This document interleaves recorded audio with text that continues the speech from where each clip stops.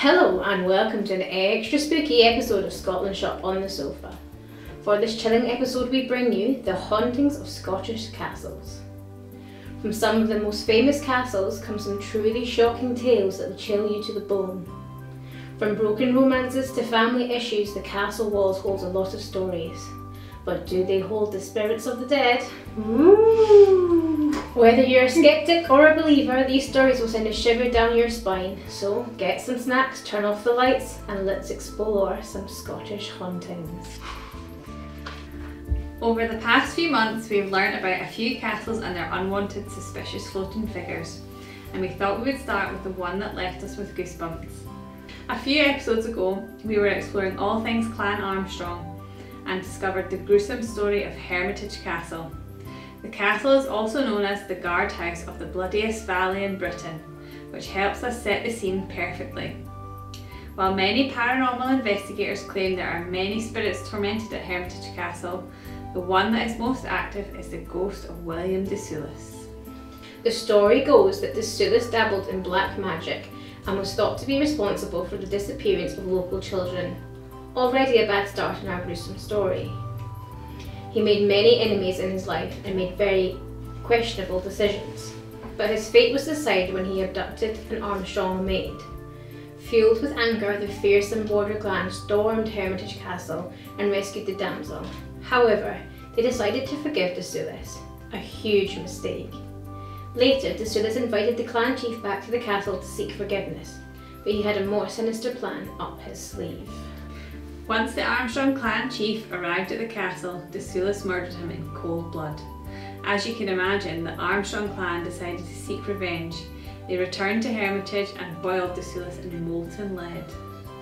A grisly end undeniably, but it's hard to feel such sympathy after hearing of all his treacherous acts. Many who visit the castle claim to see his apparition roam aimlessly through the corridors and hear the cries of his young innocent victims echo through the decaying castle. Yep, we told you this one was gruesome, and we definitely wouldn't expect anything less from a border weaver clan like Armstrong. I would like to go, but I'm a little bit scared. Yeah, now. I'm a bit scared as well. Definitely go through the daytime with a torch. No, that seems scarier. No. Daytime, absolutely. Our next spooky tale takes place in the walls of Queensferry Castle, particularly the MacArthur Room. The castle has been home to the Duke of Argyll and the Clan Campbell seat since the 18th century. Our story begins in 1644, when the Duke was forced to leave the castle to avoid capture by the Marquis of Montrose. When he fled his home, he left behind a young boy who had been employed as a harpist. When the poor boy was discovered by the Marquis's men, they slaughtered the young boy and left his body on the Duke's bed. Despite this gruesome tale taking place in the old castle, it is thought that the boy's spirit attached itself to the bed. The bed was then taken from the old castle to the new. And what's more, legend goes that when a member of the Duke's family is going to die, harp music can be heard coming from the MacArthur Room, the room where the bed is placed. If that doesn't give you chills, then we don't know what will. Gives me every time I see it. No, thank you. While the ghost harpist is the most prominent spirit in the castle, it's not the only one. A grey lady is rumoured to haunt the grounds, but can only be seen by the Duke's daughter. A frightful fate to see such a mysterious figure floating past. An eerie laugh can be heard reverberating in the kitchens. It is thought to be a mischievous housemaid who taunts visitors and sends them on their way. Unfortunately, our ghost tales don't stop there. A short journey away lies Inverary Jail, and it is said to be one of the most haunted locations in Scotland. A visitor snapped a pic that had created many questions amongst the paranormal community. While many skeptics suggest a smudge on the lens, it cannot be denied that other unexplained activities suggest a more paranormal occurrence. Visitors claim to feel uneasy, unsettled, and even feel touches on their backs. In more recent years, voices have been picked up on paranormal equipment. It's definitely a place to visit if the spirit world piques your interest. Onwards now to Dunrobin Castle, where the tale of broken hearts still echoes throughout the castle centuries later. Dunrobin was home to the Sutherland family since the 13th century, and our tragic story begins with the 14th Earl of Sutherland's daughter, Margaret. As an eligible young woman, she was promised to the son of another earl. However, Margaret had other plans. Her heart had already been stolen by Jamie Gunn, a stable boy, and we're probably sure that you can see where this is going, but we better tell you this fateful tale anyway. Margaret's father didn't approve of Jamie and he was banished from the land. In his anger, the Earl locked the daughter in the room in the tower, but this didn't stop love. Jamie climbed to the tower and reached poor Margaret. They devised a plan to use a rope to climb out of the tower. This would have been the perfect fairy tale ending for the pair if it hadn't been for the Earl discovering their escape while Margaret had begun her descent down the rope. He demanded that his daughter return, but Margaret could not imagine a life without her Jamie and let go of the rope. She then plummeted to her tragic death. Reports say her crying can still be heard near the room in the tower. Yeah. The things you do for love. Yeah, not sure I would go that far. Me and you both. What a tragic tale of a broken heart. Unfortunately, many Scottish castles are home to doomed love affairs. Our next haunted castle has a similar story with an even more tragic ending, if you can believe it. Hermitage Castle is undoubtedly one of the most beautiful castles in Scotland, but a dark, sinister secret once lay beneath the fireplace. It's widely believed that there's a mysterious ghostly presence who walks the halls of Hermitage Castle, now known as the Green Lady. Nobody is sure who exactly this young woman was, but one popular story alleges that she was one of the Burnett Laird's daughters. It is thought that the girl had an illicit relationship with a stable boy and became pregnant. She hid her condition for as long as possible, but was unable to conceal what had happened any longer after she gave birth. Supposedly her father flew into a rage, and soon after the girl and the baby both disappeared. Whilst many say this is unlikely, in the 1800s renovations took place in the castle and the workmen discovered the bones of a baby beneath the fireplace. This makes this awful tale a lot more probable, and many visitors report sightings of a Green Lady and her sorrowed baby.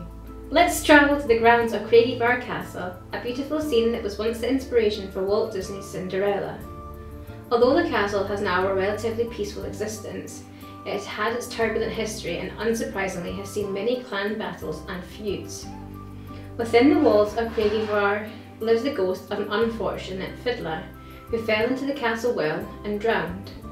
It is not known if he was pushed or if it was merely a tragic accident, but it is likely that foul play was involved. Guests have claimed to be awoken by the sound of an eerie violin. While castle staff have searched the castle numerous times, the mystery has never been solved. Is it the spirit of a fiddler who is roaming the ground, playing his fiddle for the castle guests? One well-known chilling story occurs at Stirling Castle.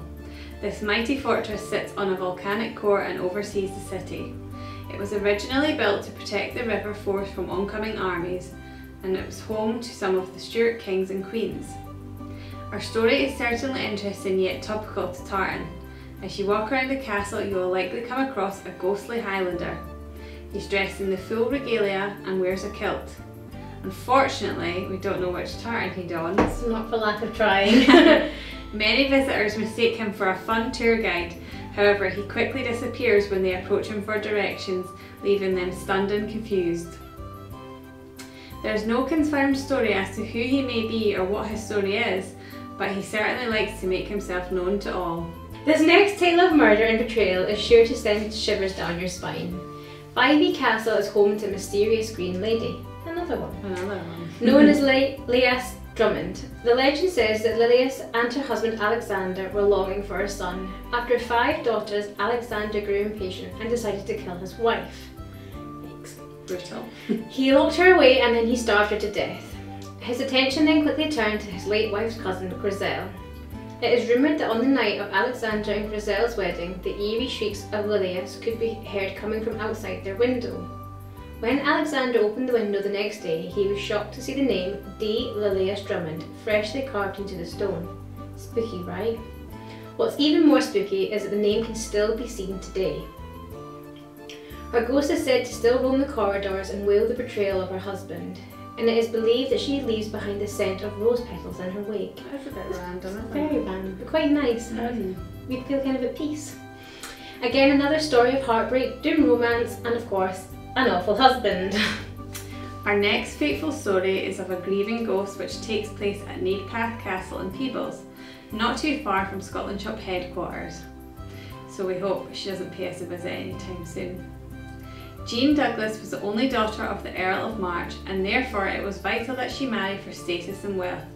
But our lovely Jean had already fallen for a simple Borders man. Like most tragic love stories, her father decided he was not good enough to marry his only daughter. Jean was heartbroken and quickly became ill, most likely with a broken heart. And the illness was cruel and quick, and she began to become frail and lose herself. Her father decided to call for the young borderer in the hope that it would make his daughter well again. The young man arrived at the castle and peered inside for a glimpse of his love, but he did not recognise Jean, who had been changed by her illness, and he rode off.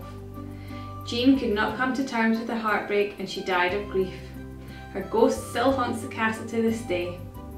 She is said to be disturbed by the sound of joy, and she apparently throws tantrums for at least 3 days, which is pretty weird considering there's lots of weddings. Yeah, weddings and celebrations. I have to say, I have recently been to the castle and I didn't have a spooky encounter with Jean.